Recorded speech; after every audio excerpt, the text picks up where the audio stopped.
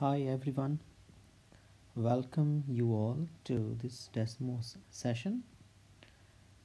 Please sign in to desmos.com or teacher.desmos and let's learn how to build the first activity on new platform. So you may go to desmos.com and browse activities or teacher.desmos. So click on browse activities if you are on desmos.com. You will be taken to the home page of Desmos Teachers Activity. You can see your name on the top right corner. Yeah, make sure you have done the ticks for Desmos Labs. Anyways, on the left hand side there are some options for us, one of which is custom. When you go to custom, there is one option for new activity. So click on new activity and give your any title to your first activity. You may add some description about it and then press create new activity. So once you pressed, you will be taken to the Desmos Activity Builder platform, where it's a canvas where we can add different components and even multiple components on single slide to make it student friendly. So input, math text or multiple choice, whatever you decide you can use. So on the first slide we can welcome to our students. You can write a welcome message and then you start adding different components. For example, I am adding note, and this is note for actually writing some instructions. For example, I'm writing how are you today, and then of course students needs to enter something, so we have to add text input where they can reply.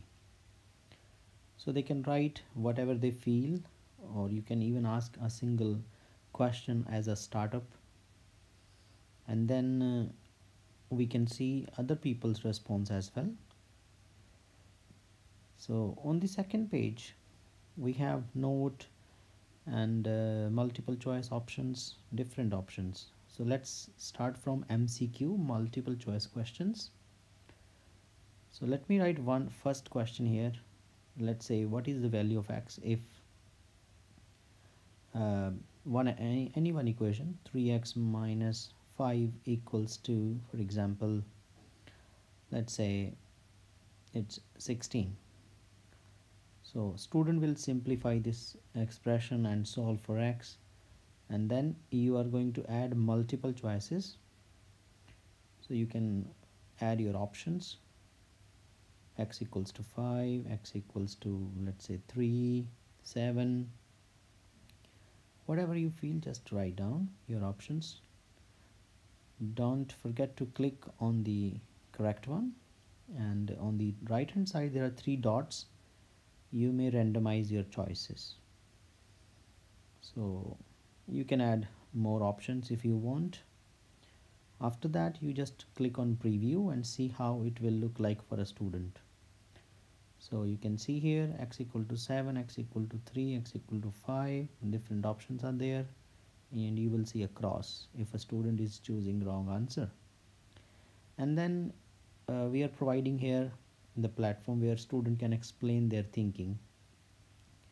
So for example, student can show, okay, 3x equals to 16 plus 5, which is 21. Therefore x equals to 21 divided by 3, which is 7. Maybe in the beginning you need to guide your students how to use these features, math typing and simple typing.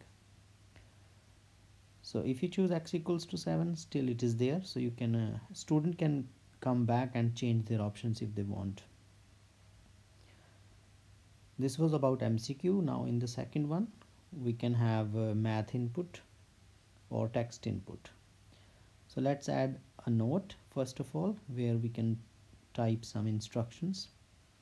Let's say find x if, or you may just change, let's say find f of 3 if f of x equals to, we can just create any function.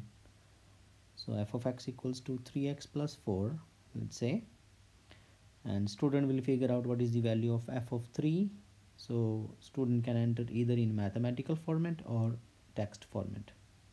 So I'm adding math format. So student will see this bar where they can enter the numerical values. For example, even they to type 3 times 3 plus 4, automatically it will be calculated. But if you insert text, it won't happen.